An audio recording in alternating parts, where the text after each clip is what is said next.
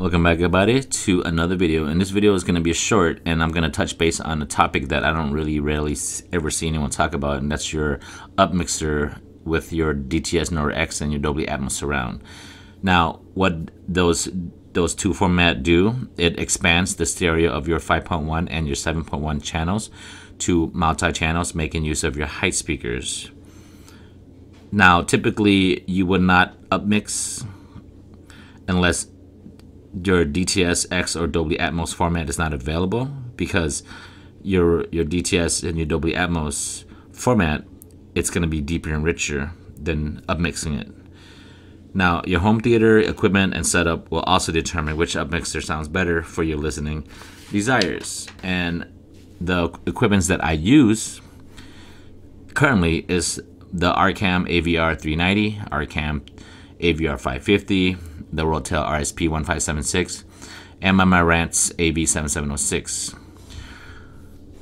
And when I upmix Nord X and upmix Atmos Surround on all of those processor and receivers, they do a good job in simulating the height speakers, your Dolby Atmos or your DTS-X height speakers.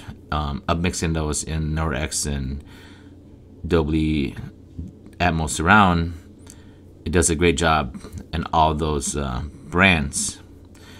But I find that with my setup, upmixing it to Dolby Atmos Surround, it sounds somewhat better than DTS Nord X, both in gaming use and movie watching.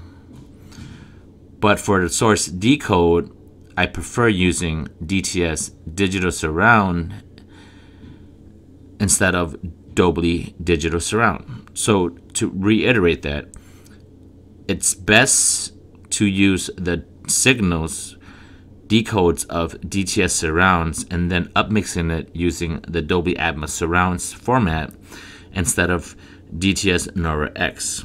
I find that DTS is better than Dolby Digital decodes, but that topic is still a toss-up for debate.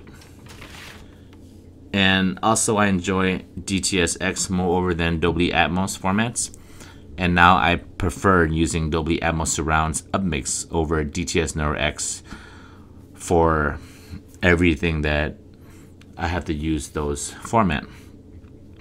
On a side note, on one of my 4K Atmos receivers, the Yamaha AVR RX-A 1070, Dolby Atmos tracks actually is louder and sounds better than DTS X.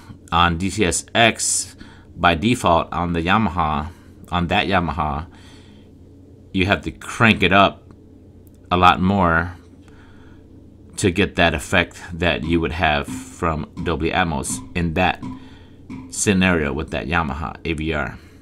So truly, it's going to be all subjective to the make and model of your brand. And that's going to wrap it up for this video, guys. You can go ahead and comment below which format upmixing works for you guys, whether it be Nord X or Dolby Atmos Surround, and why that is. And I would love to hear your comments about your experience and why that is. That'd be great. So subscribe. Thanks for tuning in. I'll catch you guys in the next one. Hooded Dragons out.